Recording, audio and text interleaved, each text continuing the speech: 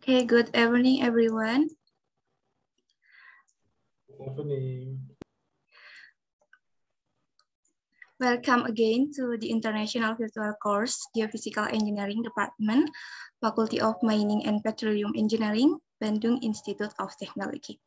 As a reminder, this virtual course will be held about 2 weeks, from 6 until 17 September 2021. And this course is coordinated by Dr. Wahyudi Parnadi, lecturer from Geophysical Engineering, Bandung Institute of Technology. And today, our instructor is Associated Professor Bapak Budi Sulistyo. I hope I spell your name correctly. Yes, correct. Thank you. Bapak Budi Sulistyo, lecturer from Bandung Institute of Technology. And how are you today, sir? Yes.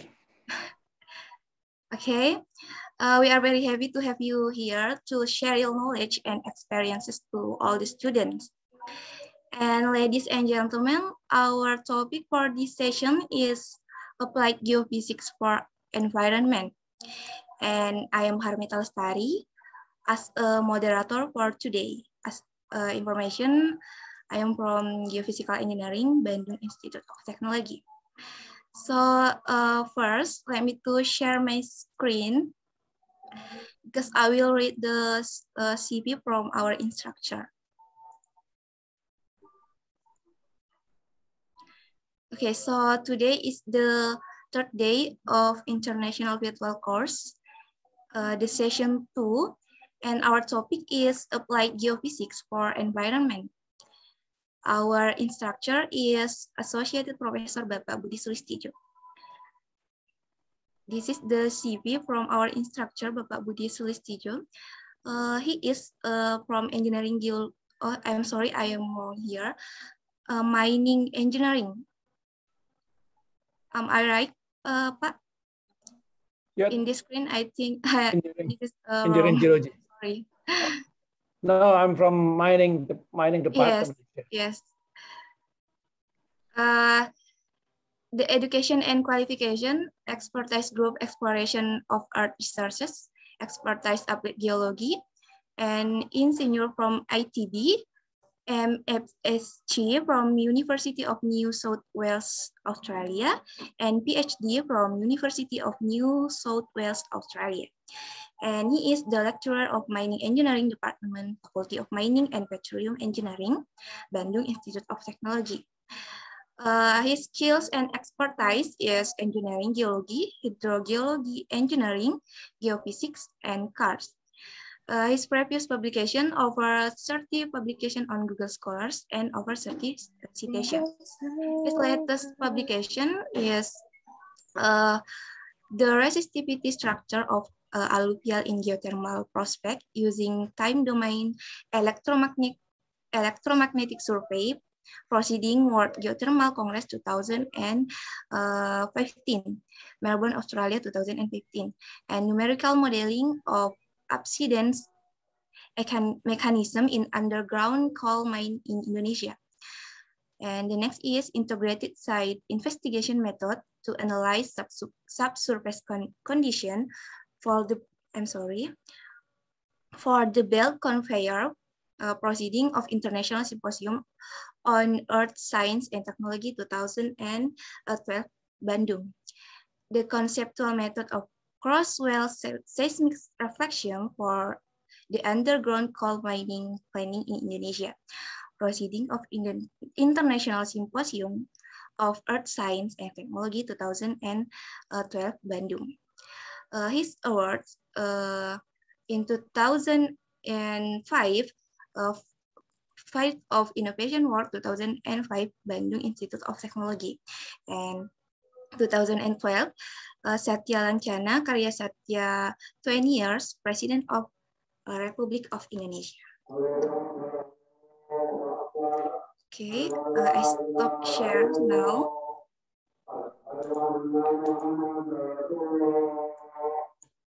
I'm sorry. We will wait until the azan finish.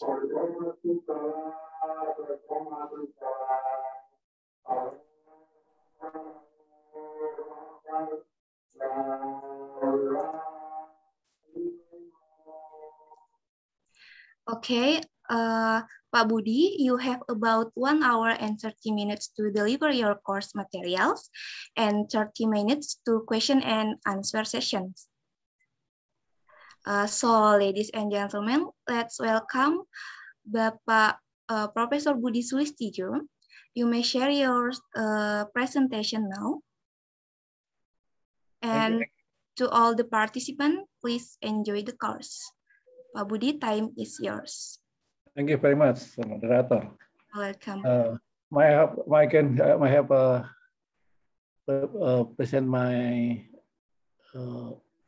still disabled. Yes, please. Can I share share my? Yeah. Yes, please. Post disabled. Does any problem? Okay, now I can do it. Okay.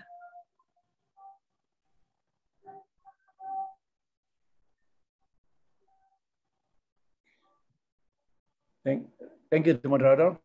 Okay. Good afternoon, everyone. Can you see my slide? Yes, clearly. Clearly my voice? Yes, okay, thank you. Clearly. This time I will present the course with title of Applied Geophysics for Environmental. First one I deliver about the introductions. First one is, if talk about the geophysics, this means about the application of principle of physics to the earth. Maybe this is a very simple thing, but usually for the global geophysics, we talk about broad application. The second one, physics of rock could be different depending on the physical properties. So different physical properties will be measured with different equipment. So this is an example.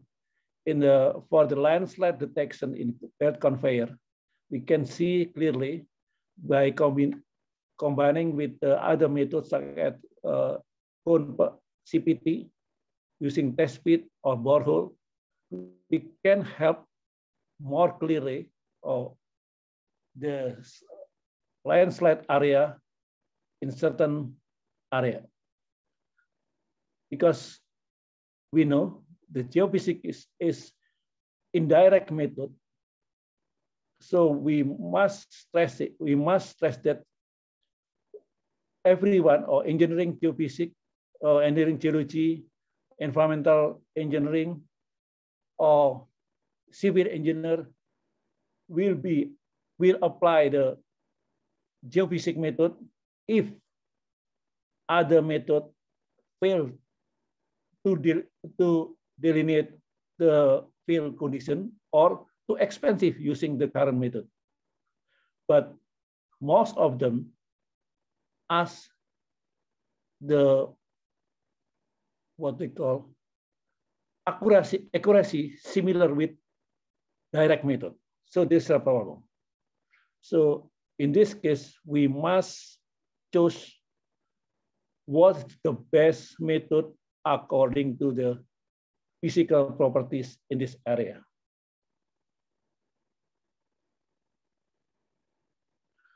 The aim of the course is to localize subsurface geological structure, and then landslide, contaminant, and to measure the physical type indirectly. The measurement can be done from the ground surface, sea, air, and the borehole area. This is some example. This is some ambiguity. Why not too many civil engineer prefer using geophysics for site investigation? This you can see here. In the surface area, there is a very high crustivity value. And around this area, we find this very high crustivity value. If we just think about the value of resistivity, maybe we consider this physical properties is similar with this physical properties. in fact, in here, maybe we can find that like a batholith or massive igneous rock in here. But in here, maybe we found this very loose material, very dry and very loose material. Or many cases, maybe we can get lava around this area. So physical properties in high resistivity value here and resistivity here may be similar because all of them is from here is in rock intrusion, here is lava. But in some cases, we can find this, if we find here is dry soil, maybe the strength is very low if compared around this area. So we call this ambiguity. So in this case, how to solve ambiguity problem in geophysics for the environment? In this case, environment, we can maybe like contaminant or landslide or any type of the environment. Sorry.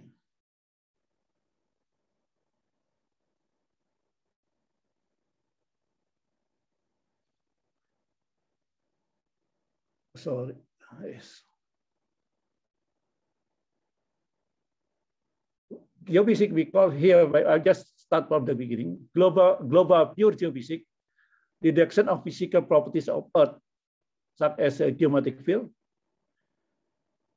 Meanwhile, applied geophysics for environment is investigation of specific and relatively small scale and shallow. So we stress here specific, relatively small scale, and shallow, such as fault. But here is fault in shallow area. Fault stratification, usually we stress on the very shallow, landslide, contaminant, gas, and groundwater.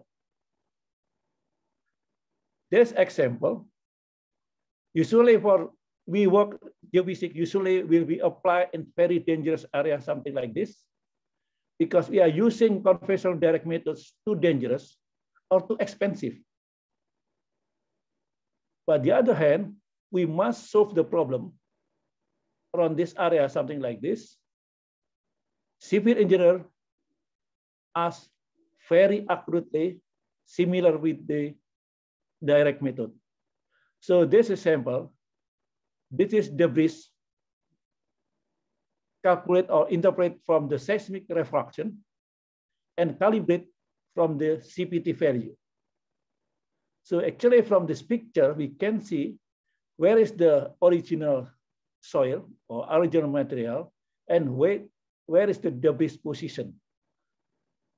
So we can see from here, we can see possibility landslide, or if we want to repair this area, where is how deep of the pile in this area. Because if we bring this equipment or drilling equipment to down this area, it's very dangerous one. So why civil engineer want to apply geophysical method in this area? Because too expensive using this equipment or too dangerous. But the other side, they ask very accurate result and cheaply.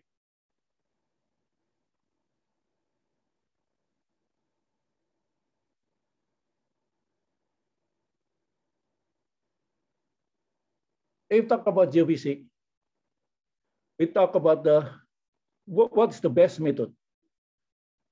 In here, we can divide in static. Distortion in static field are measured to delineate the feature encasing of them. Natural field, magnetic, gravity, radiometric. Maybe artificial field using electrical potential gradient. Dynamic strength on and or time arrival of the returning signal that are sent to the ground are measured. We can use directly seismic wave.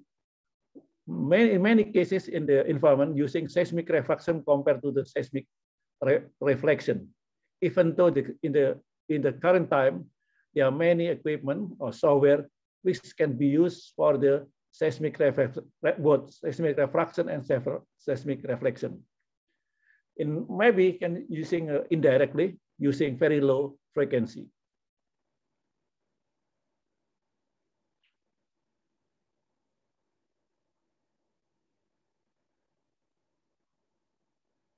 What is the usually problem in the application of geophysics for environment or for civil engineer? First, we talk about the view from the environment or civil engineer. The problem is first a budget, initial survey. They talk about the whole budget because we know in many cases, geophysical method for the environment that are just considered just waste money and costly. And in some cases, they don't know how the problem to solve their problem using geophysical method, because most of them familiar with direct method. And third one is about site information. The site information is so limited because civil engineer or environmental engineer usually talk about the direct method with drilling, CPT, or any direct sampling, test bit, and so on. And the fourth one is the deadline is very, very limited to solve problem in the environment or in the environment, especially a landslide. And what is the best monitoring from this area? From here, usually they discuss with geologists. In geologists, they start with interpretation of drilling log and talk about geological condition, and then make a geological model. From this geological point, the geophysics start to interpret possibility. What is initial physical model? From the initial physical model, such as rock condition or contaminant condition, stratification, they start choose which was the best method. Only one method, or must be combined with other single method or combined method. And the geophysics start what is the best procedure. Because one side to the other side, every side has own character. Maybe one side is success, but if we use directly to other side, maybe unsuccess. The next one, sometimes geophysics is just a interpreter, not as contractor. So they must choose contractor. In Indonesia, many geophysics is part of the contractor. And then function of geophysicists is make some supervision to contractor to work according to the problem, according to the real condition in this area. And then start with field operation. It is contractor. From here, the contractor start with field data. Field data must have a good data and operation report daily basis. And then from the field data, operation report, geophysics make a data assessment according to field condition.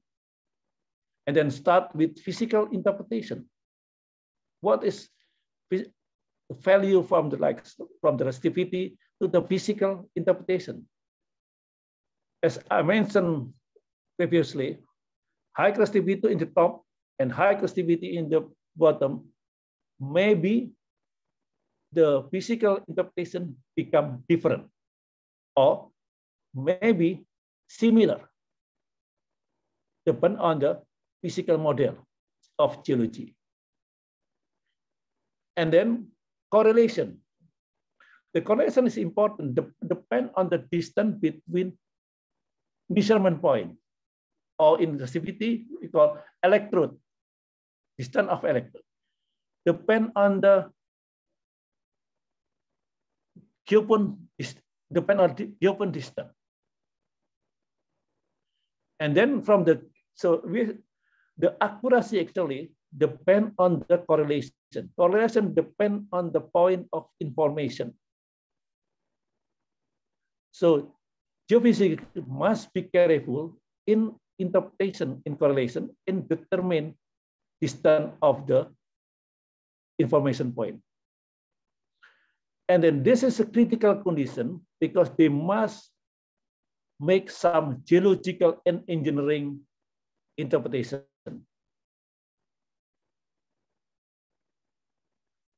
And from here, geophysics must state what is ambiguity and limitation about this, the method. On I call success and limitation. Because in many cases, geophysical method cause some ambiguity if we don't have correct field data. From here, we report sent to the geologists, and the geologists make a final geological model and a report. From all data from geophysics and geology, the user in here, the environmental engineer or civil engineer, start make critical evaluation. And the important point is must be integrated with other method, not single geophysical method. Because we only use single geophysical method, there are many ambiguity. Based on the integrated evaluation, start make a final opinion. So this is flow chart how the geophysics work can be applied for the environmental with successfully. If only part of the section and they make some conclusion, maybe the result for the environmental application will be not satisfied.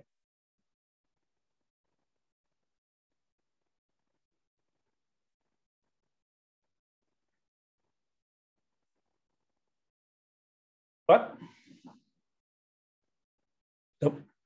in field, there's many problems from the environmental engineer or civil engineer. Budget for geophysics usually is not enough, or they consider it's not appropriate using geophysics for our problem. They prefer using like drilling like this and CPT to determine, in case like this is for landslide, to determine which the landslide failure. Yeah, you prefer using this one. So they don't want to use other method because they consider it's waste money and not accurate. But here, most of the environmental or civil engineers forget something. They just make correlation between two borehole or between CPT with large distance. The second one, in many cases, geophysical survey poorly integrate with other survey. Geophysics survey just used independently, not integrated with other methods. Geophysics just report something like this. They only talk about the high resistivity value. Just some, in many cases, just make some interpretation, something like this. Just like this. Or in some cases like this. And maybe something like this. And then they make some interpretation in here and this here. What's the meaning is this method is not integrated with other method, something like this. The third one, the user is not understand scale and implication of the geophysical interpretation. So actually, geophysical interpretation is part of the geophysics to understand how to explain of the data, geophysical data like this, to become civil engineer data or environmental engineer data, which can be understood for them.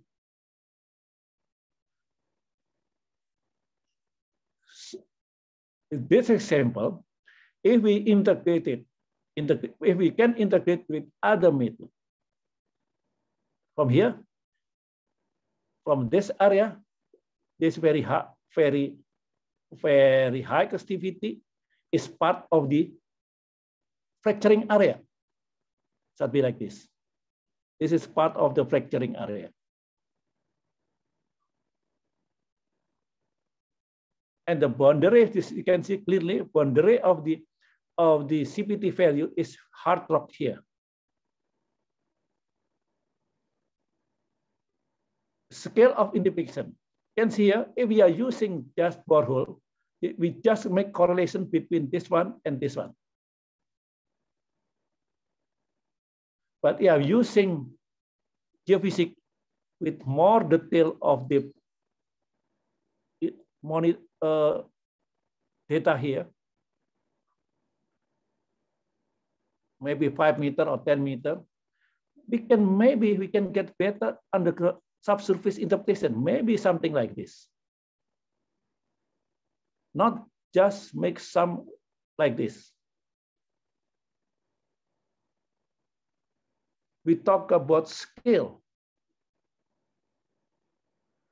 So if we talk about the application of engineering geophysics for the environmental, which means we must talk about the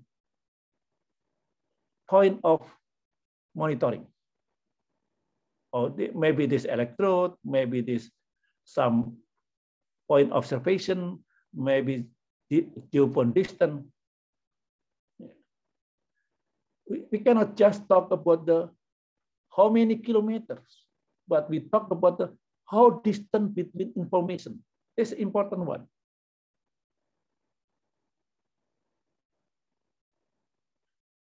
The most problem is this one. Geophysical interpretation disagree with other direct method.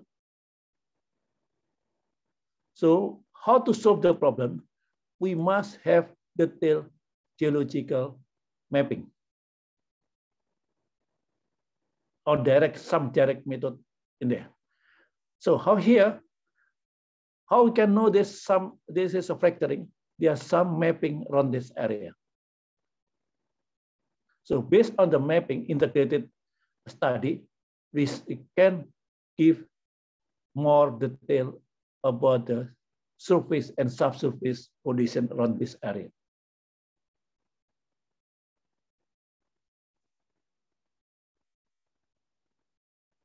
There's a typical example.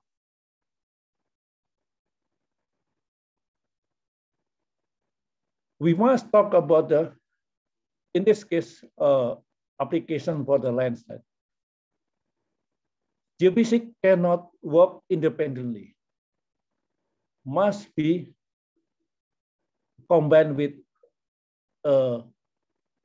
engineering geological mapping. So we can see here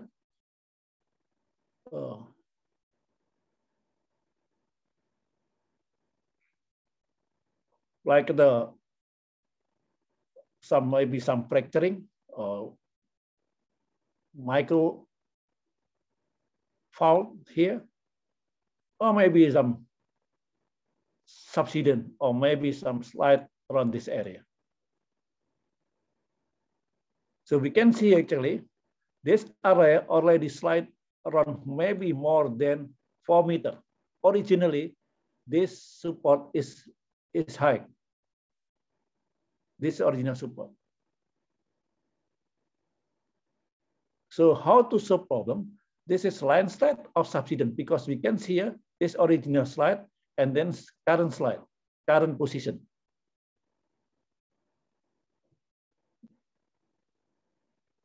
So this important thing is we must make some integrated mapping, not just standalone geophysical method. We must combine with other method. One from for direct method.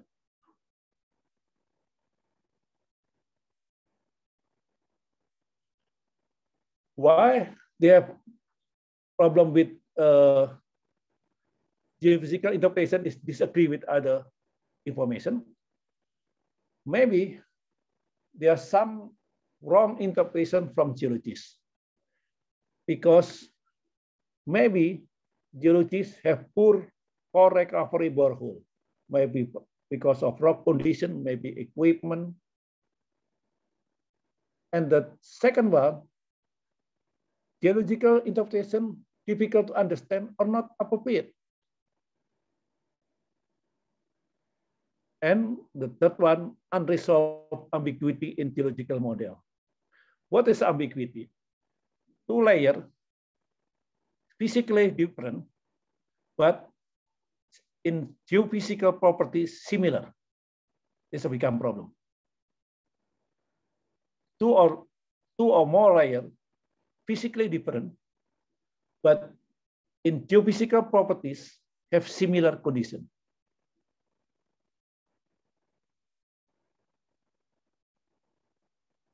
From geophysical view, so the subsurface condition very different from expectation.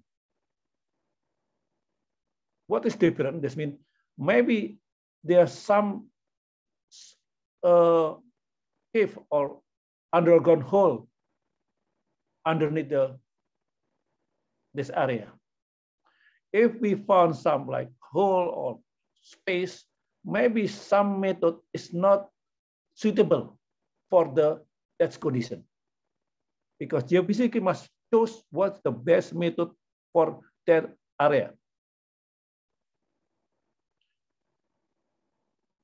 Or maybe the quality of data is very poor, because contractors not work properly.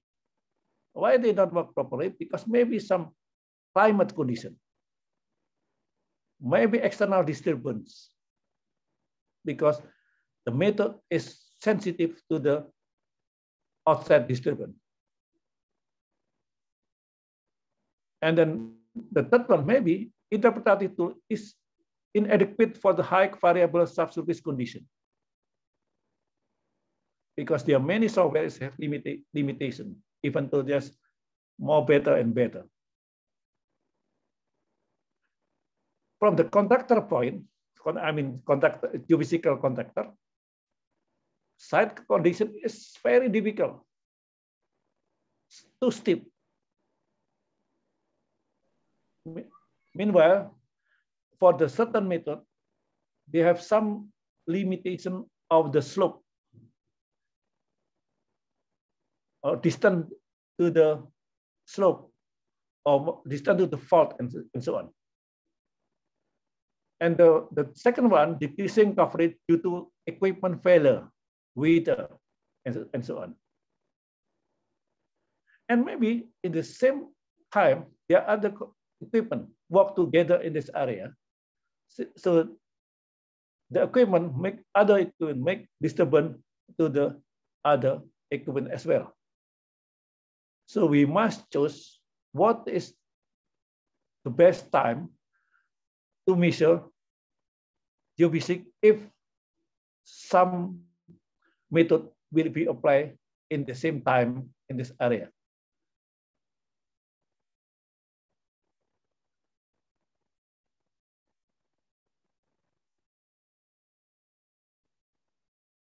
The next question, this is a very difficult one.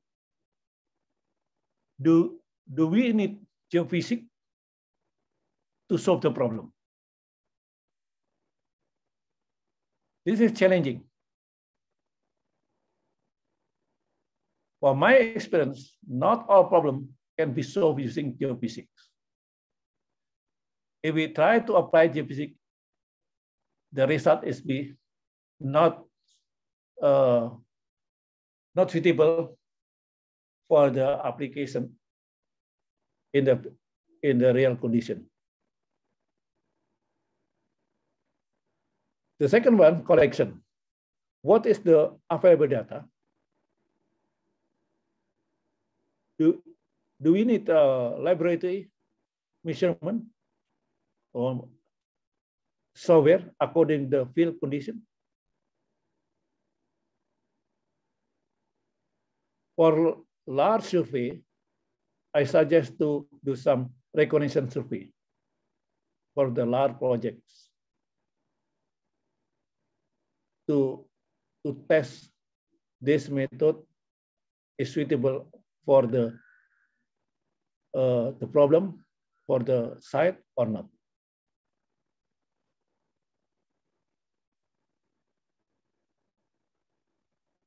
This is problem. Sometimes we have problem. Look, you can see here, and the terrain condition is very difficult, something like this.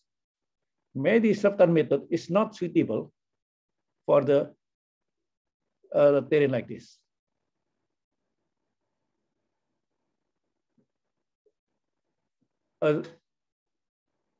This is another example. Maybe we walk under the gassy area. In the borehole, there are many methane gas. Methane gas, that means we have to choose equipment which is not sensitive to the fire. Or maybe we walk under the dusty condition, something like this. So general survey, we have to cross the general structure, cross the prospect area. So if we can cross the prospect area, that means we can see where is the anomaly, where is the no anomaly. And then for the practical penetration should reach the base anomaly. The difficult thing is what the anomaly value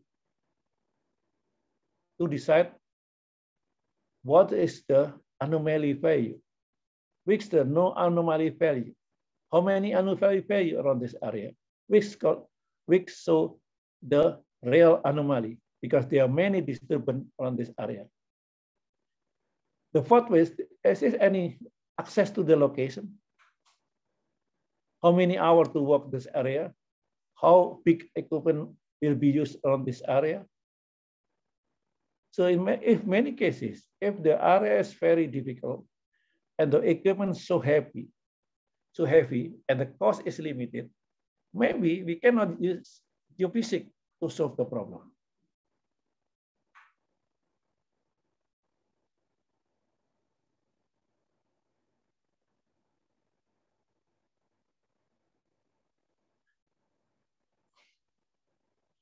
To get a good data,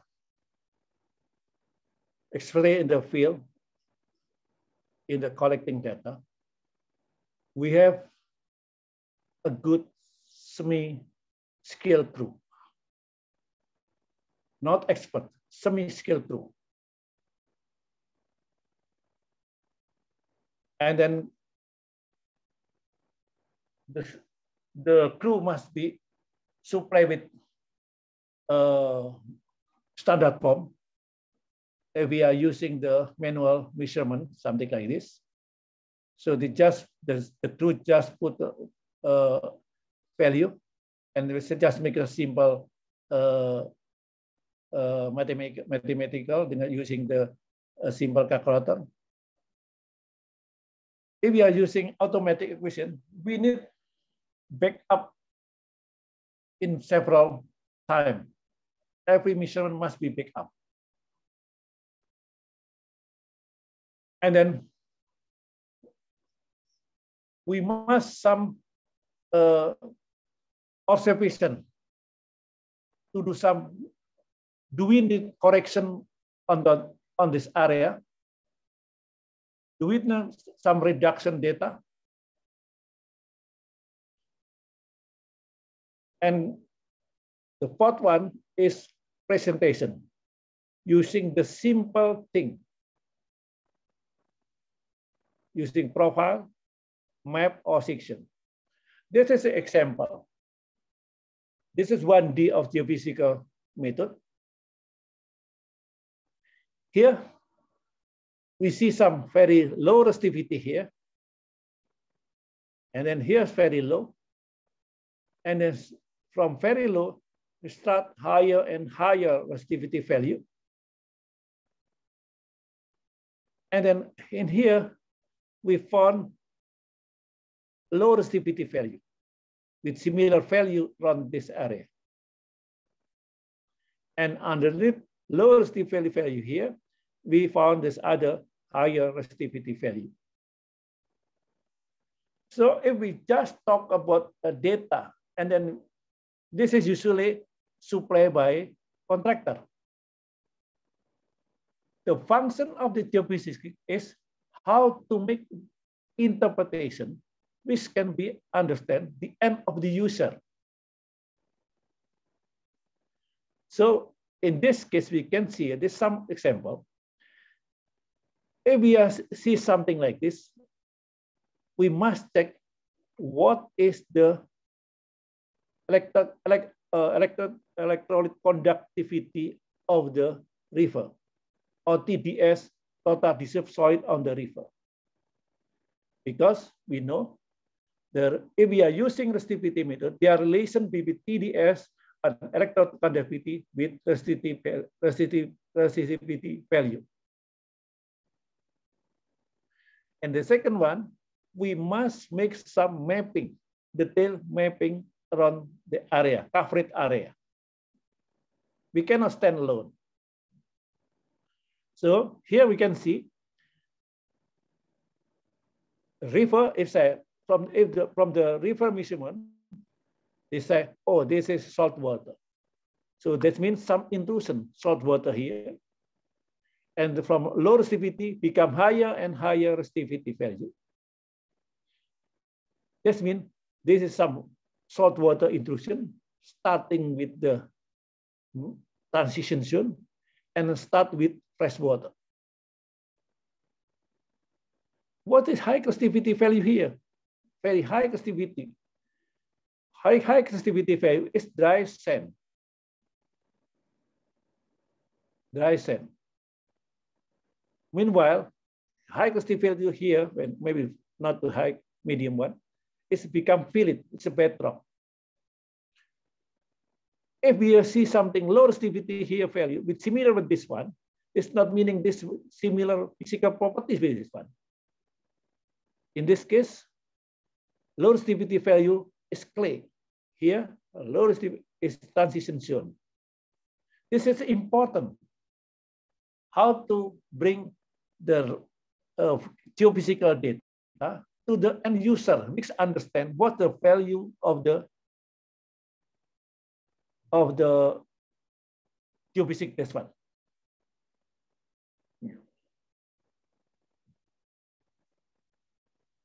This is I make some simple table.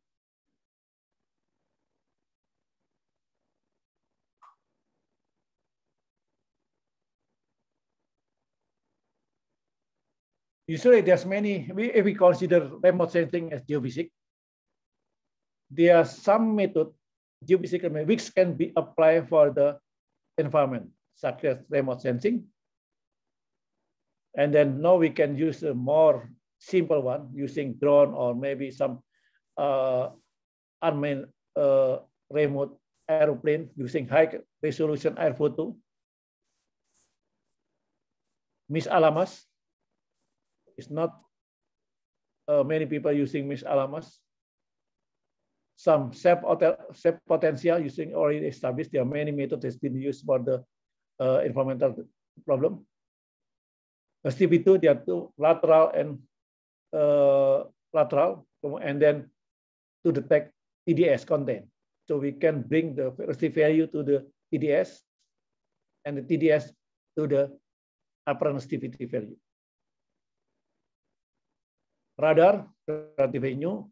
Very low frequency, I don't know this new or not, because we successfully apply for the very low frequency actually, or sorry, some system bahasan, for the pollution detection. And then magnetic is actually new for here, not actually this indirectly. Magnetic, we use magnetic method for to delineate of the subsurface base rock actually, and then from the base rock we can know the form of the valley and so on, and we can see the like groundwater condition in that area. So by know the groundwater condition and then subsurface condition, we can know what happened if there are some leakage of the liquid or gas to the ground area. So we can detect which area in the case is gas effect to the surface. How wide area will be affected by the gas leakage.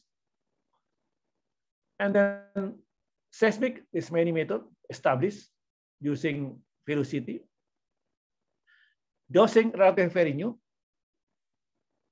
Dosing is very simple thing, and then has been used for long time ago by Price or by shaman to looking for water using two stick.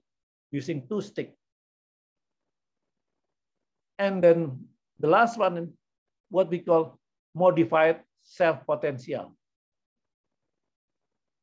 Similar with potential, but using this natural potential, we can know the subsurface condition.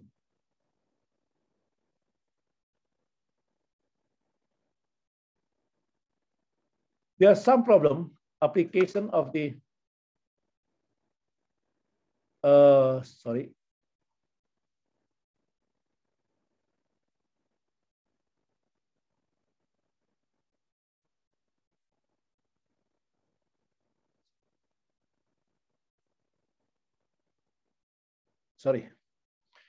Some limitation. Remote sensing, we have problem used from the ambiguity for composite color. High resolution, we have problem in the real color.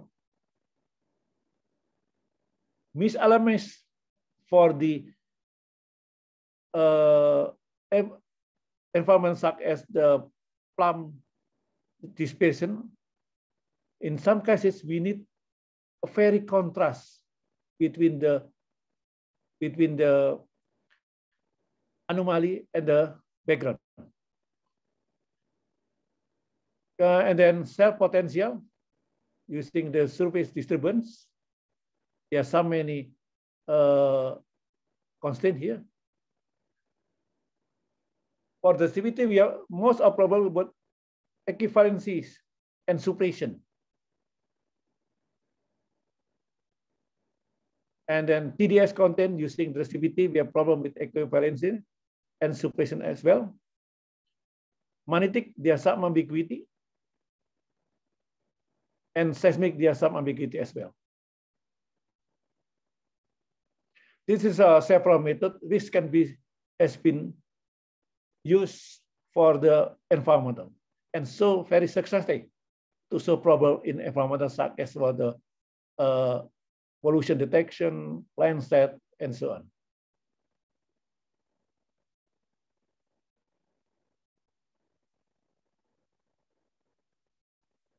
the question is, if from this table, there are many methods can be used to the environmental problem, can be applied for the environmental problem. But the question is, why geophysical method has less application in environment? The problem is, the physical properties of many environmental anomalies do not differ significantly from the host, from the site, from the environment, from the real condition. This condition causes so many targets. If there are so many targets, instantly, it's not promising, because the civil engineer or environmental engineer only one or two targets. In many cases, there are many targets appear from the geophysical method. The fourth one is more the budget.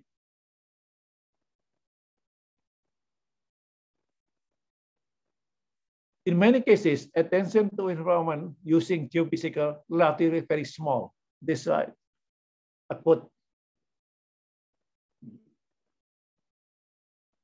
So why there are not too many support for the research or survey? So because they have limited budget, and they consider it's not just with money. So why, in many cases, they not support the geophysics to solve the problem in environment.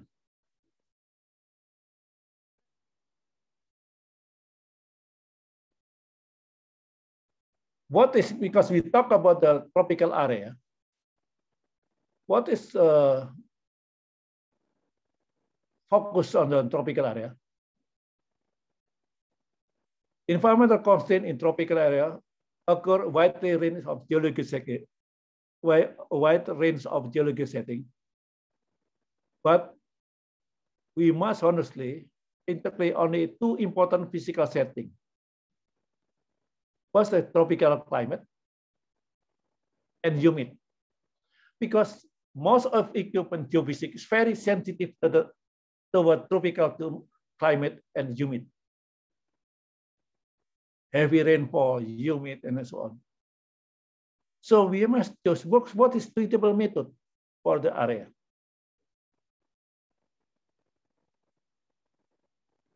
And then next question is selection appropriate method. First one is what suitable method. And next one is selection of appropriate method. What is the best method to solve the problem?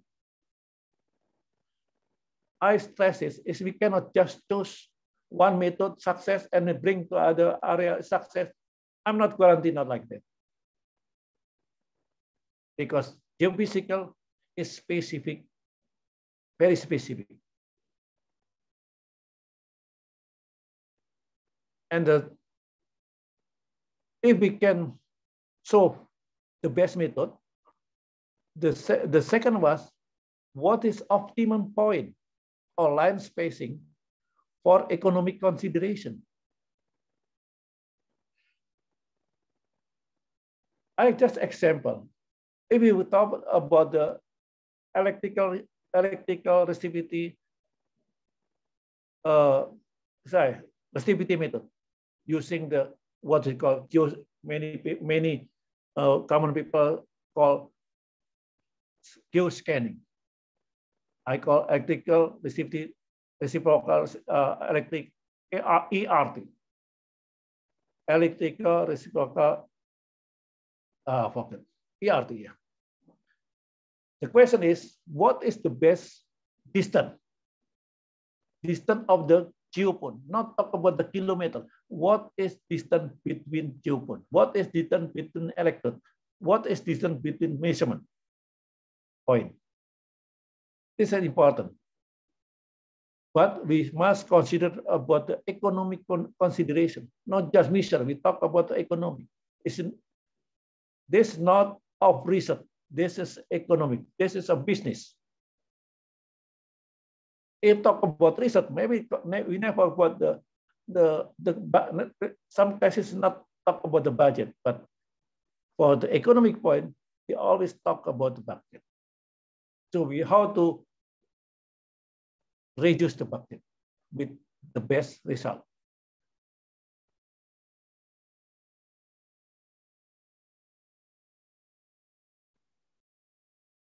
What is the best method to solve the problem? We must know the geology and physical properties of the rock, topography and climate. The topography is very important because some method is not suitable if too steep. Maybe if the slope more than 10 degrees, is no the correction is not correct. Even we put some correction. And then objective of a survey. What is our looking for? What is anomaly? The fourth one is required information. To use some method, we need some information, basic information about the area. And the fifth one is subsurface survey.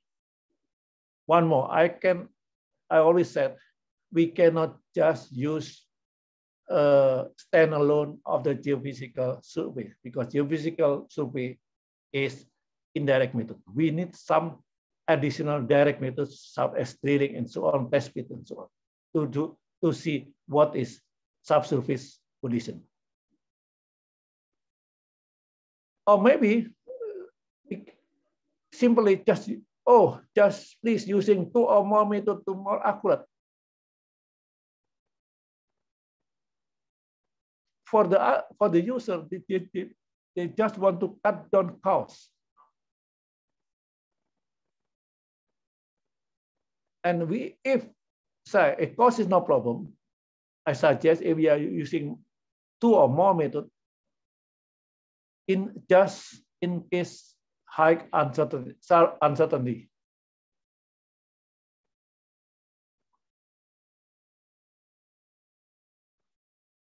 About what is the optimum point and line spacing for economic consideration?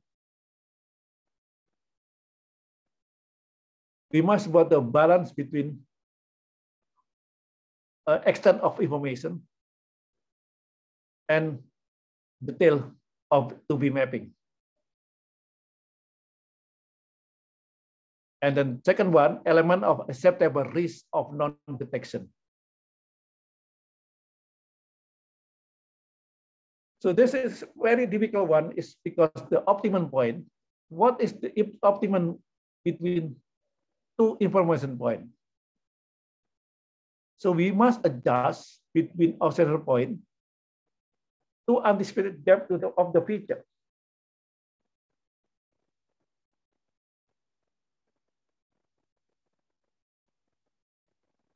Because if we're using narrow feature give a narrow anomaly. Broad feature give a broad anomaly.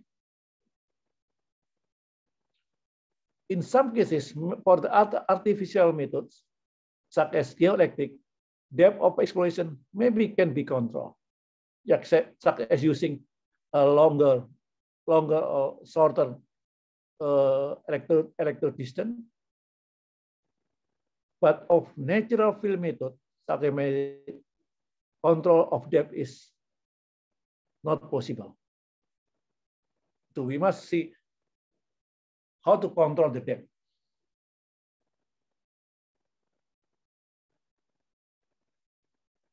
And then we must be careful about the noise. In some cases, maybe noise so high, so instrument noise higher than other source, even though usually it's lower than source. Maybe we have problem with disturbance field noise, tire current, and so on. And don't forget about terrain noise. It affects all the result of the measurement, such as geological noise, topographic noise, or location noise.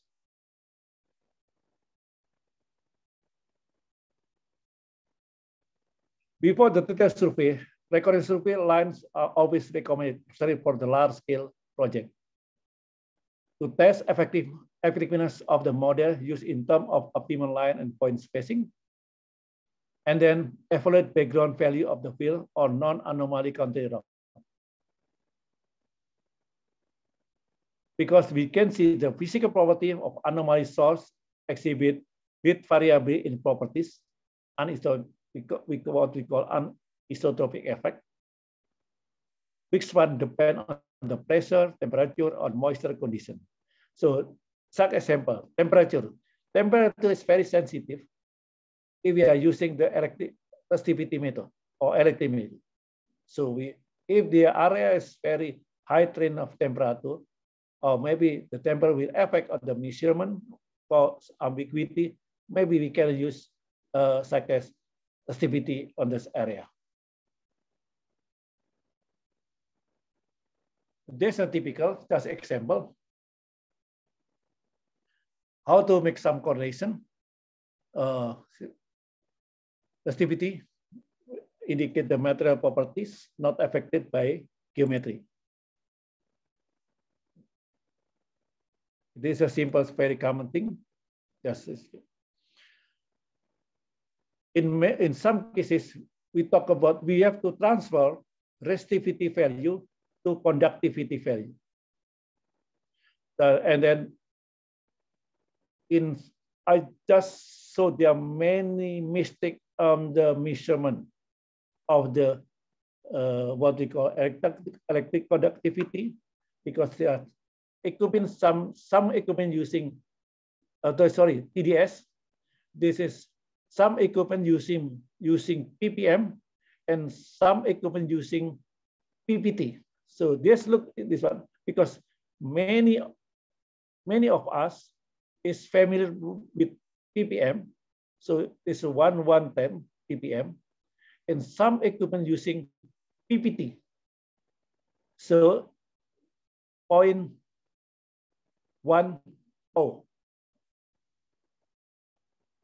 This is ppt. This one 110 ppm. So in many cases, I saw the report, they measure something like this, but in the report, they write something like this because they are familiar with ppm, but the equipment using ppt.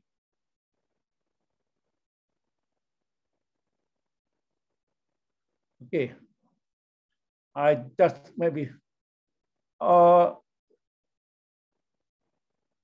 still have a time? Yes, Pak. About 25 minutes. Oh, okay. I just quickly. Yes. Thank you. Okay. Still application.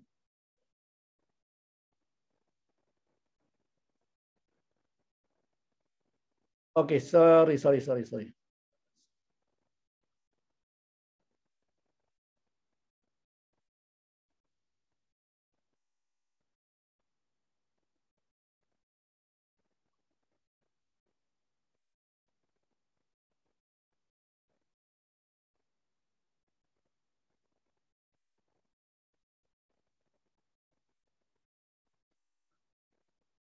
Can you see this file? Yes. Yeah, sure. Okay, thank you very much. This is application for the pollution detection. After we know those all the problem, now start with how to show the successful method, geophysical method for the application for the pollution detection. This one is, we must consider that this geophysical method is indirect method. Indirect method. The second one must no ambiguity. No ambiguity. I stress this, no ambiguity. Must single answer. Really used for the environmental monitoring. Why? Because lack confidence in geophysical method. we live in standard practice, that is direct measurement.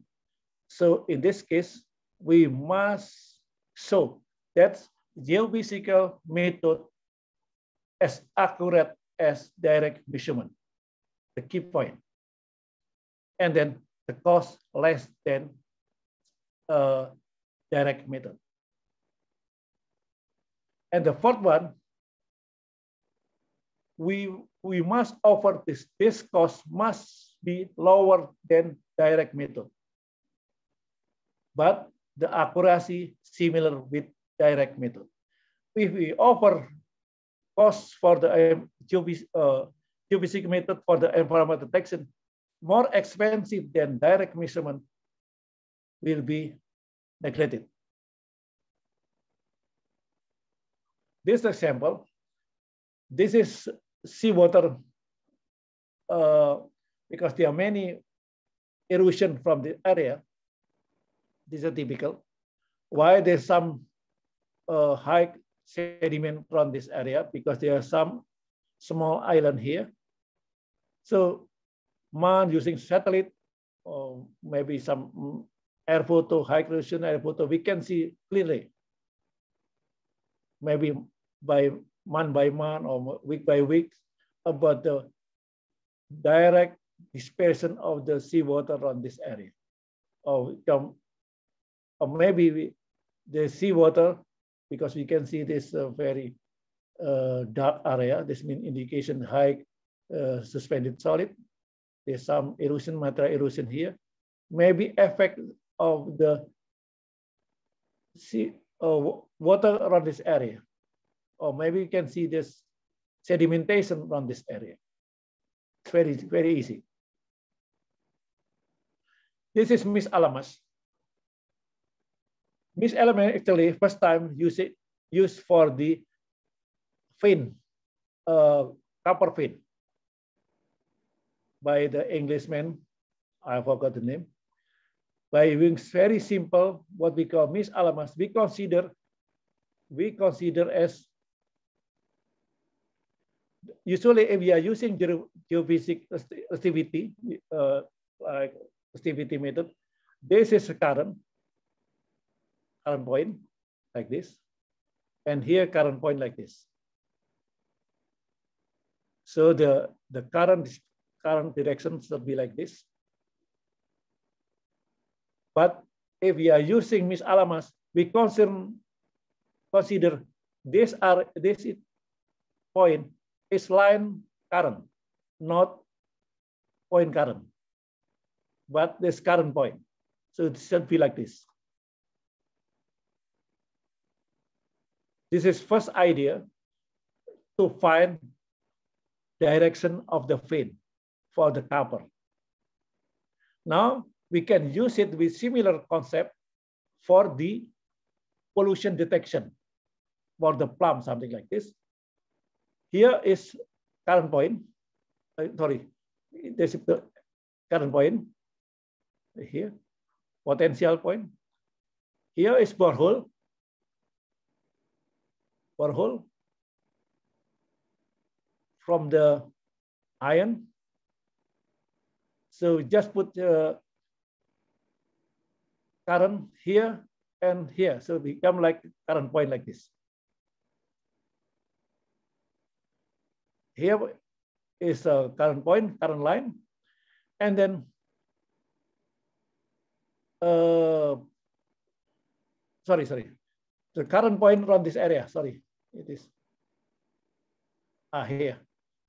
This is current point like this.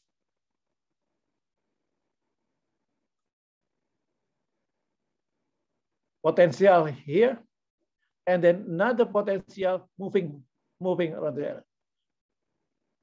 So it is using the geometry formula.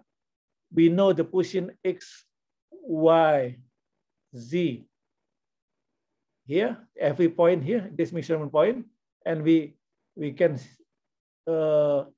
we know this position from this area, so we can geometry factor. We can calculate the geometry factor.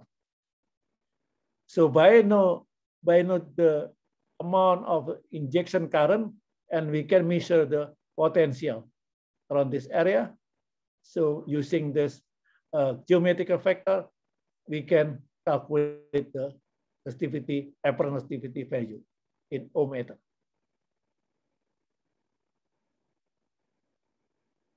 And the result is something like this. We can see to check the accuracy. First, we in the leakage area around this area. This is what we call dumping area. Dumping area. There are many leakages around the area. We can measure the electrical conductivity and total dissolved soil. From the electrical conductivity and the total dissolved, there are some relation, very tight relation. You see very tight relation if the resistivity value increase. If the TDS increase, electric conductivity increase as well. So from here we can see some value of the apparent resistivity value using this misalignment. You can see here. You can see here some very high resistivity value that some indicate has been contaminated area around this area using simple resistivity method, but using different concept of the current. One, if you are using conventional method, is using this current point, but using misalignment, one current point, another is current line. This is using this what we call self potential. We are using not just double. We are using 64 potential. The simple is like this. So we can same time measure. We can measure directly using 64, not just 2 potential. So usually this the theoretical like this. This is the line. So usually the landfill show this very low resistivity value. Oh, sorry, microvolt. This is very simple, very easy, and relatively very accurate to detect leakage or landfill area. This landfill, that means contaminated area. Oh, sorry. This is surface water. Sorry, I still bahasa. If we can, from the contour of millivolt using, if we have some upload, we can have positive value. This is contact between two cycle like fault also on. There's some, this is, or maybe some, this is more permeability than this one, or maybe we have some crack and water flowing in the cell. So there's a positive value. And if we have some flow underneath something very impermeable, we can see something like positive value. And we can apply it for the more general. This is an example. This area uses very high anomaly in the millivolt, and some areas very low. In area 1, area 2 is some. This is typical area. So from self potential value in millivolt, we can interpret something like this. So this area is part of a disturbed area, while very high resistivity value, millivolt indicate this geological disturbance. So this is similar with, I bring back like this. Positive, this means upload or some movement. So we can apply similar problems like this. So what is the important one is here. There's very high millivolt here. That's indicate disturbance in geological structure. In cross section, what is the meaning is here around this around this area, spring, there are some, maybe some crack. So they indicate a high, positive like this. Around this is overburden, and there are some contact between overburden and then fracturing lava. There are some, maybe some cracking around this area. So we have some indication here very high, but because there are some upflow here, this combination is very high like this. In generally speaking, around this area have higher millimeter fault if compared with this area. So positive value indicate upflow. Okay. Another one is using resistivity method. It's very simple thing. Using resistivity, if from the previous my explanation, there are some relation between total dissolved solid, total dissolved solid with resistivity value in ohmmeter. So from here we can see actually we must be careful about water resistivity and formation resistivity. They are two different things. Formation resistivity we call true resistivity, is actually value from the formation factor time resistivity value. So if we know this is constant, so actually by measuring this one, water formation resistivity, we know actually the changing of the resistivity of the water caused by pollutant. This example, by using this concept, actually we can detect in the normal condition, such as 200 ohm meter, this is true resistivity. True resistivity is this one, formation resistivity, not water resistivity. If there are some increasing of the resistivity value here from the 215 to 3000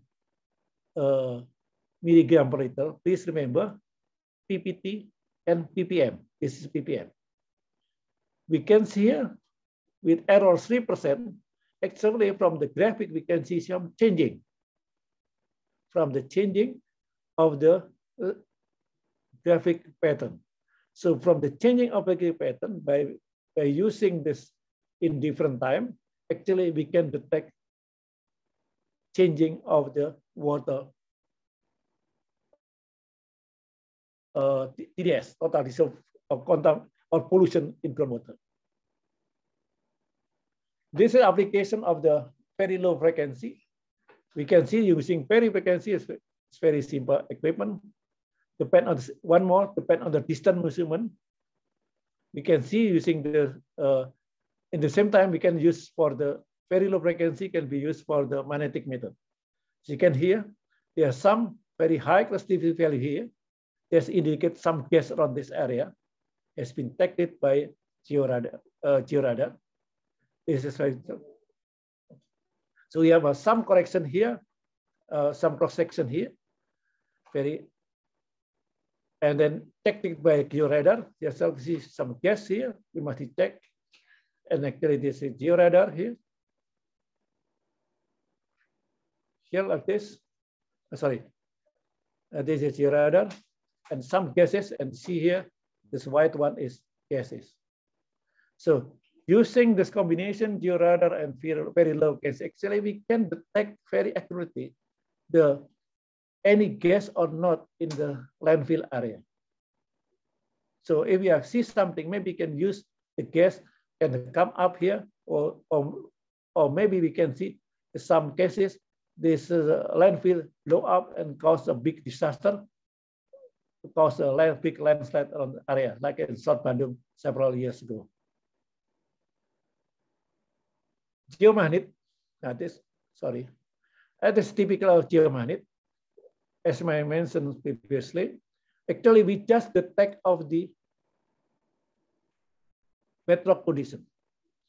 So what happened if there are some gases, this is on here, this is water, and this gases, especially if there are some dense non-aqua phase liquid where density of the fluid is higher than water, they're just flowing around the bedrock here.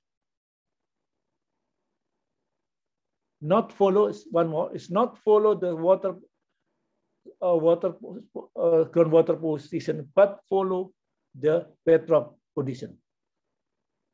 But in case of the like non-aqua phase liquid, the movement of the LNAPL is depend on the groundwater. Not so this different is meaning. DNAPL will follow the bedrock. Meanwhile, the LNAPL will follow the surface water condition.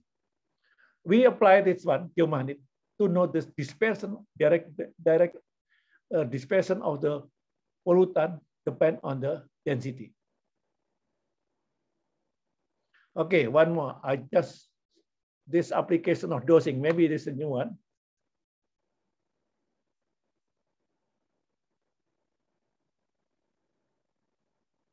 Sorry, stop share.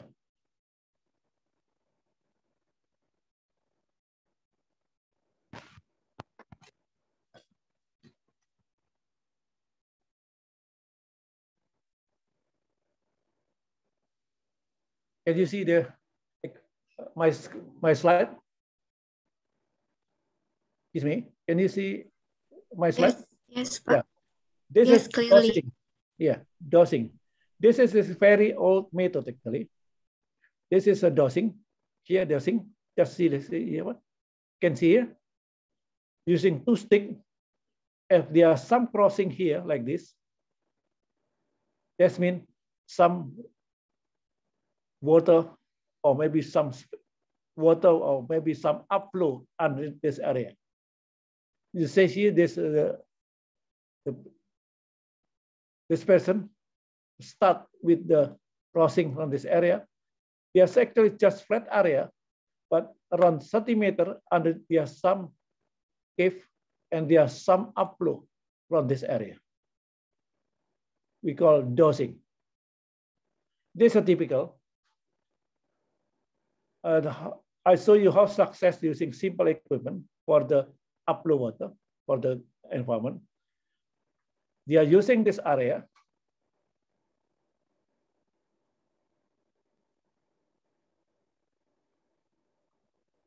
Here, this is upflow flowing around this area.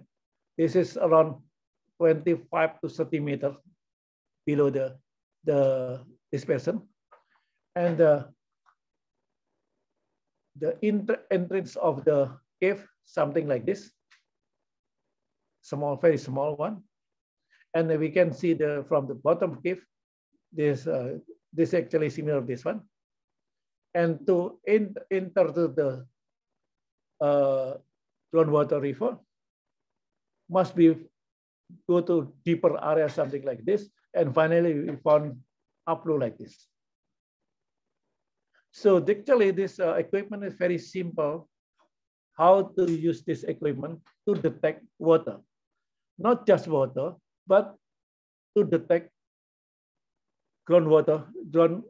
This one, if we integrate it with the using dosing, accuracy tomography, 1D resistivity, and saltwater tracer, we can detect groundwater movement, groundwater pollution, and so on. That's a typical. We can put a tracing here using simple one, not using isotope, but using the salt water, just simple salt water. We just pour it on this area, and then we detect in several areas here. If we can integrate it with another method, geophysical method, here using this ART, and this is geophysical and drill borehole, and 1D. And what happened is from here we can see actually very clearly. This is for the from the ART. We can see some void around this area, and from void to actually from the void, this void using the from first time we are using the ART to detect the void, and then followed by dosing, and then this void. Finally, you can find the void like this one. This is very runs 25 per centimeter. Number 3 here. This is void, access to the void. So this is a void, access to the upload, and this is groundwater river, something like this. We tracing on this one using the dosing, so we can make some mapping on this area. And this upload from the dosing. And then from the using tracing, we know exactly the movement of the groundwater in certain area. This is what happens if we can use combination with the 1 or 2 or 3 method geophysics in karst area where is some many cases may be difficult one, but yeah, using something very close distance of the ART resistivity. If we are using 1D, maybe we cannot find this void, but they are using 2D or using dosing, we can detect this one.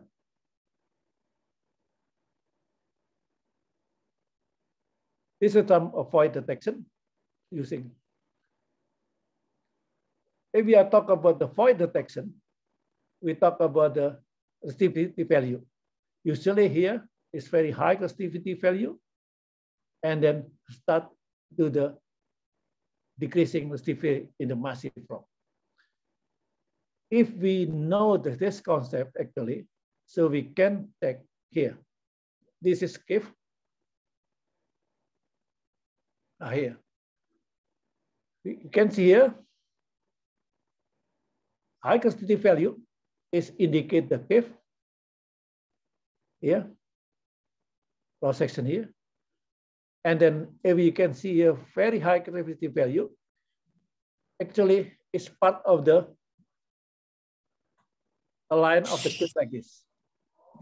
So if we remember several years ago, some researchers said there's a big space underneath the what is called Gua Jepang. Actually, it's not cave because they measure along this line from parallel cave. So they can get look like very high, big space. But if we are doing something cross section like this, maybe we can find something like this, like something like this. It's very because the resistivity value of the void is very high. So using this concept, this one, we can know something that is piling foundation. Here, from the piling condition, because we want to put a very heavy pile condition. And from here, we can see actually some very, very low resistivity value. What does it mean, very low resistivity value? That means void filled by the water. This is very high resistivity value, very strong rock. But if we have put some foundation area here, maybe the foundation cannot support this area, this one. So we must find the value void underneath the foundation and pour it with concrete to avoid any subsidence on the concrete. There's different one with this one, with previous one. In previous one, I said the void indicate high resistivity value, but in this case, high resistivity indicate massive rock. But here, low resistivity indicate the void filled the water or something clay, something like this. It's very common in the limestone.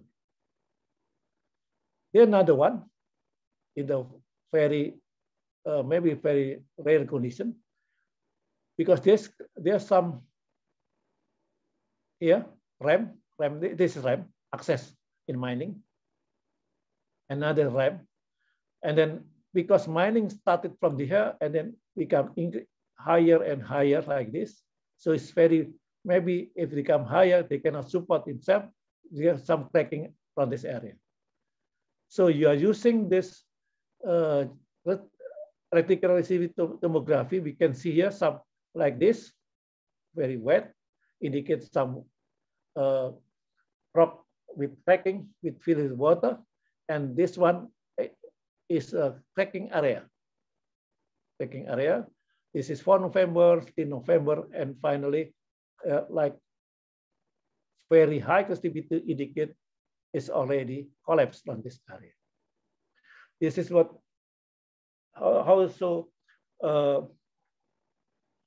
how the geophysical method can be used to the monitoring in the underground mining. And from the monitoring, we can see this when start the area become safe area or maybe become dangerous area. Okay, I save time. Moderator, I still have maybe another 5 minutes or 10 minutes. I think the time is over, Pak. Okay. If you have any slides, maybe 5 minutes. 5 minutes. Okay. 5 minutes. Okay. This is some.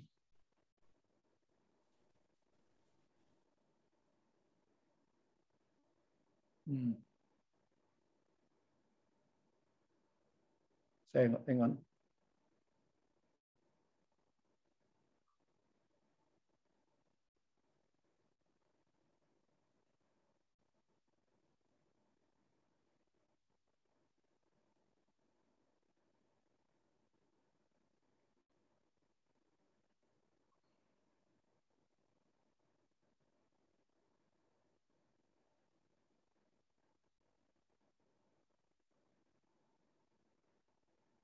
Oh, where's? Oh, hang on.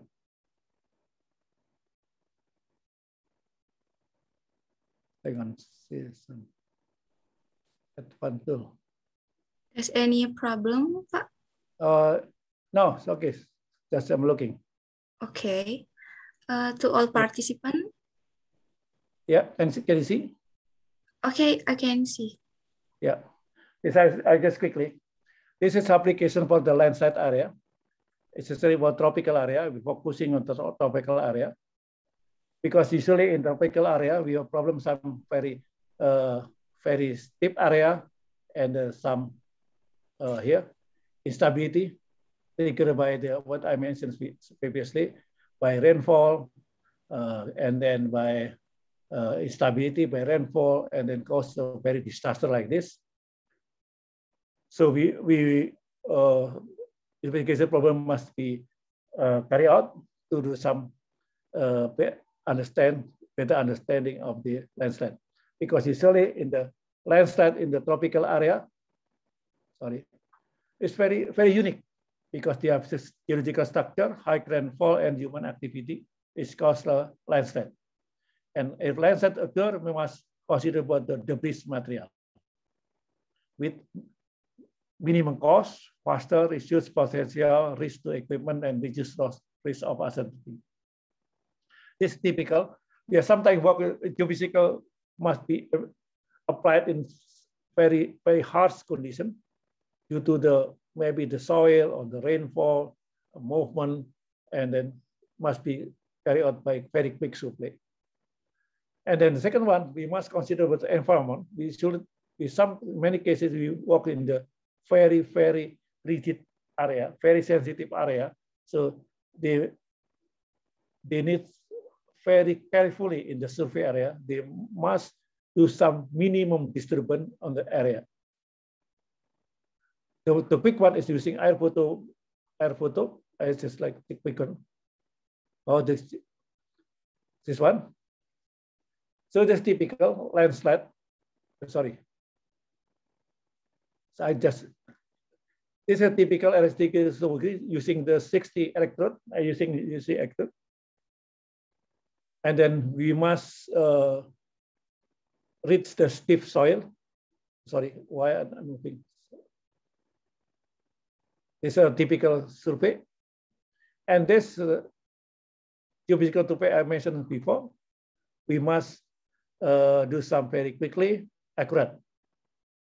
And then we must give a more geological model, how to movement from this area using integrated data. This is typical using a small detailed data, and then start with a model. And then from the model, we start how to do some repair from this area.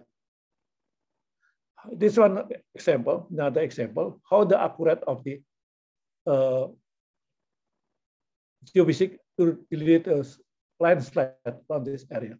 This is typical data, and there's typical of the interpretation using integrated data, using borehole, using test pit, and CPT. You can see here some from the type of the geophysical, you see movement or landslide pattern. This is another self potential using 60 electrode. This is equipment, something like this. So here, typical area, this is like wet alteration product and dry alteration. Fracturing area, this indicate this upflow area. And then this indicate this wet alteration, this mean indicate become sliding area. This is combination using this self potential and restrictive method. This is a type of profile. This must be combined with combined the mapping.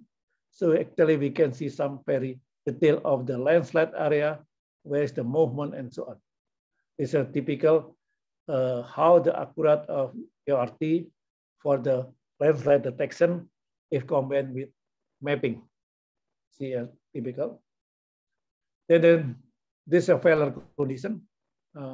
After several days, based on the data, only 5 days before failure landslide, and then the typical landslide can be identified clearly from this area based on the self potential and resistivity method.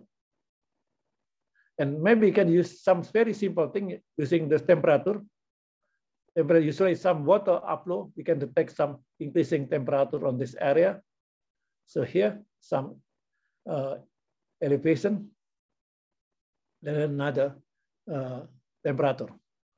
So we can see this measure temperature and so on. We can see the temperature survey on this area based on the topography, and must be remember the temperature must be corrected with topography. This is another one, like using seismic refraction to detect some landslide using debris material, something like this. So from here, why we can see why the soil not jump to the lower area, but settle around this area, because some, you can hear some hill around this area. So all landslide will be settled around this area. So from here, we can calculate the volume of the landslide. And then the must remember, the geophysical method, in this case, seismic refraction, must be combined with other method from direct method to get better accuracy. I think that's all. Thank you very much. Thank you for your attention. Thank you, Pak Budi, for very interesting course and presentation. Also amazing pictures that you have showed for us during your presentation. I hope we can better understand about geophysics method in the environment and its relation between the other geoscience methods. Also like geological engineering, mining engineering, and civil engineering. Ladies and gentlemen, now we are going to the question and answer session. If you have some question to Pak Budi, you can in the chat box, or you can raise your hand so you can ask Pak Budi directly. For the information, Pak Budi talking about the applied geophysics in environment. I really agree with your statement before that geophysics cannot stand alone. We need to know and to integrate it with the other disciplines, especially geology.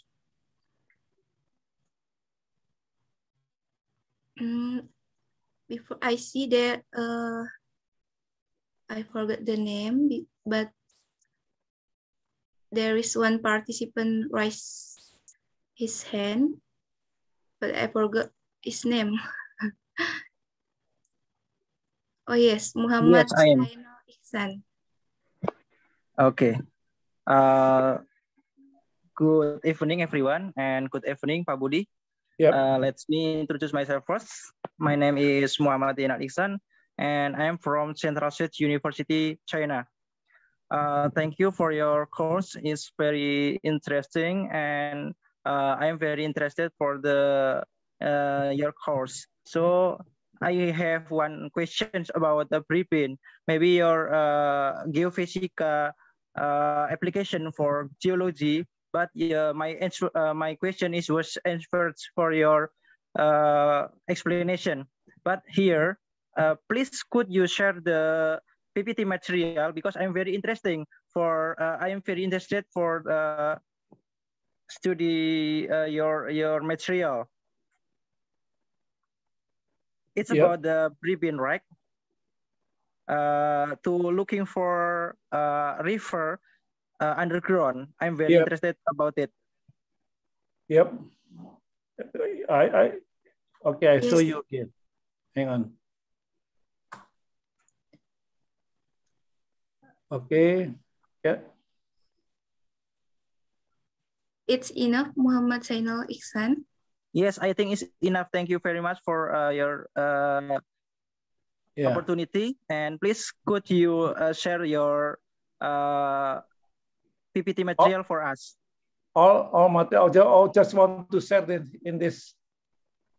The material course, the course materials. Yes, of course. Okay. I give to the moderator. Yes, I think it's very interesting course materials. Yes, I'm very interested. This is dosing a new method. This is what we call this. I'm several times found this upflow in karst area and to detect this groundwater river in the karst area. It's very quick. It's very simple, and then it's been tested by other methods. That's very accurate. Okay. And then yes, I'm very interested. Yes. And this cannot, this example, this is upflow water. It cannot be detected by using single, what we call 1D CVT or maybe another method. Yeah, because I was studying in nuclear engineering, maybe for looking for river underground, maybe using radioactive activity, maybe using tracer or perunut, right? So I'm using the salt water. It's a very cheap one. I think in example in Gunung Kidul, Yogyakarta, maybe using the tracer in radioactivity, right? No, it's too expensive. I'm using in the Gunung Kidul as well in many places, using just salt water, just salt water table. You know, that's very cheap. But we need some accurate of the detector. Okay. continuous monitoring the terror every, say, 5 seconds or 10 seconds. This is the most expensive one. Okay, thank you very much, Pak Budi, for your explanation. But I waiting for the PPT material for you or for moderator. Thank you very much. Yes, you're welcome. Okay. Any question from participants? I think I have a question, Pak Budi. Yep. The simple questions. What geophysical method do you use most often in mining engineering and why? Thank you. Depend on the site condition. Oh. Depend on the site condition. Depend on. And then physical properties of the mine area. So if you use maybe a geomagnet method and then you link it to the another method like geological method or something like that. So this is an example. If we are using geomagnet for detected iron ore deposit, many people using the iron geophysical method for the iron ore deposit. Yes, you can detect anomaly of the iron ore deposit, but we cannot calculate the resources or the reserve because the value of intensity, magnetic intensity is very broad one. So must be integrated with direct methods, mapping and then drilling. Many mistakes of geophysics using geomagnet for the iron ore or maybe some magnetic deposit. They calculate the resources and reserve, and the result is wrong. So depend on, must be correlated with the direct method, mapping or drilling. That's what my opinion or my experience. Okay, because I see from your pictures in the presentation, there are so many methods that you used before. Yeah. That's very interesting. Yeah, we already applied this many methods, depend on the physical properties of the problem, yes. And then the what we call field condition, and then weather condition. Okay, but in the mining, we know that there is so many noise. Like, I think we should avoid that when we use the geophysical method. Yeah, some example. Some example. If we are using seismic refraction in the geothermal field, we know if we are in geothermal field, actually there are many noises, either from the natural noise or from the from the borehole in around the piping of the geothermal steam. If we have the very good equipment, we can filtering all the aspects because they continuous. The pattern of the noise is continuous. But the problem if the pattern is not continuous, this is a problem. So the result is maybe is not good. Depend on the equipment and the software. Okay. If we can solve with software or equipment, maybe we can use the certain equipment. But if software or equipment cannot solve the problem, maybe we cannot use the equipment. Yes, I think there is a question in the chat box, Pak Budi. You can see in the chat box from Bariska. Can you see in the chat box? Yeah. The question is how to correlate CPT data interpretation based on civil engineering interpretation and geophysical data. How to correct CPT, yeah. Yes. Yes. You can read. You can read the question. But the first one, how to correct CPT data interpretation based on the civil engineering interpretation and physical data. Sometimes the interpretation of the CPT data don't match with the name of the geology. That's correct, because we must understand the civil engineering using different term with geology. Clay in the civil term is size. Silt is size, but geology is name of the mineral or rock. So different one. So we must be careful in the interpretation between civil and the geology. So actually, CPT does not have relation with the geological name. CPT does show the strength of the rock.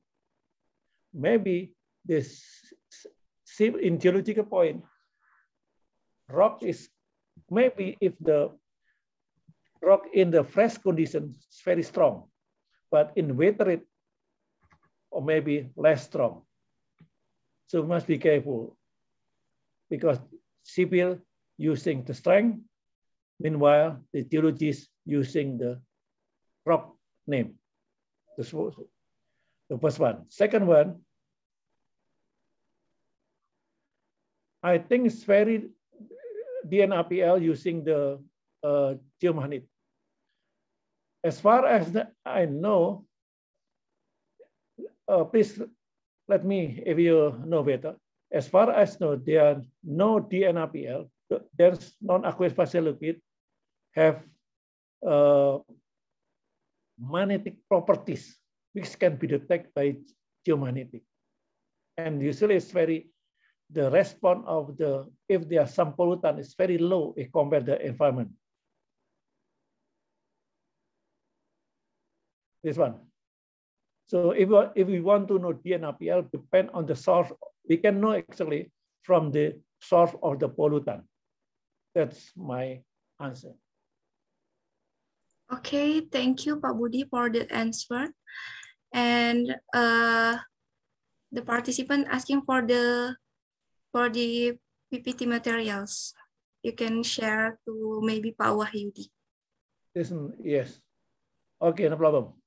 Yes, another question from the participant. You can see I on have the chat. a question of seismic method that's comment with the same method with the information aspect just for landsat identification. Can you explain the correspondence with others such as mining, oil, and gas? Yes, because about the environment, usually talk about the shallow. Was my slide. We talk about the shallow. So in this case, why we are using seismic refraction rather than seismic reflection? If for the exploration, yes, we can use some seismic reflection for the oil and gas. But for the mining industry, usually we are using the seismic reflection rather than seismic reflection. Why? Because in mining, there are many faults. If you are using seismic reflection, we must do some migration. It's very difficult. Migration in the software or migration condition in the mining compared with fault in the industry. So maybe the result if we are using seismic reflection in the mining cause the ambiguity. This is my answer. Okay, I think the answer is enough. Okay. I think there are no questions from the participant. If there is no question again, I think this is the end of our course for tonight. And before we end, we will have a photo session, or maybe from Pak Wahyudi. Do I you can have share any the tools? material as well. In the I said I will share. Give me 5 minutes, less than 5 minutes. I said the material. Yes, thank you, Pak Budi. Okay, and we take photos for us. Yeah. Yes, Pak. Okay. Maybe Mbak Rifa, can you help us to take a pictures?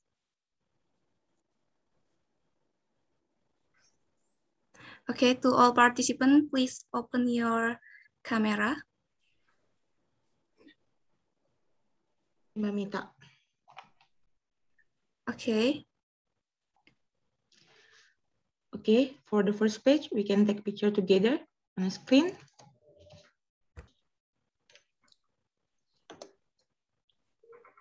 And then second page.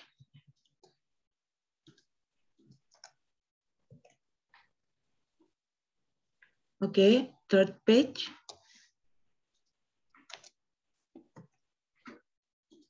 And the last page. Okay, thank you everyone. Thank you Pak Budi, Pak Wahyudi, Yeah. and all the participants. Thank you very much, Pak Budi, for the share your presentation. It's very interesting and informative. Welcome. Good night, Yes. everyone. You can leave the room. Okay. Thank you. Welcome. Okay, and tomorrow, yeah, quiz will be.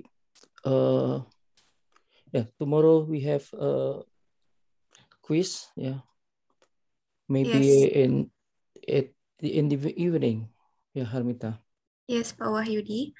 And tomorrow we have the 2 session, and the topic is about environmental remote sensing with Prof. Josefa Tetuko from Chiba University, Japan. And the next topic is the use of geophysical technology for building of weather resource infrastructures. The instructor is Profesor Dr. Insinyur Eko Winar Irianto from Kementerian PUPR. So see you tomorrow, everyone. Thank you for joining for tonight. Pak Wahyudi, you can end this session. Yeah. Okay, thank you, Harmita. Thank you for all attendance. We see again tomorrow. Yeah, don't forget to download this file from Pak Budi Sulistyo. Yes, Pak Budi already dropped in the chat box. Yeah, okay. I end this meeting now. Thank you. See you.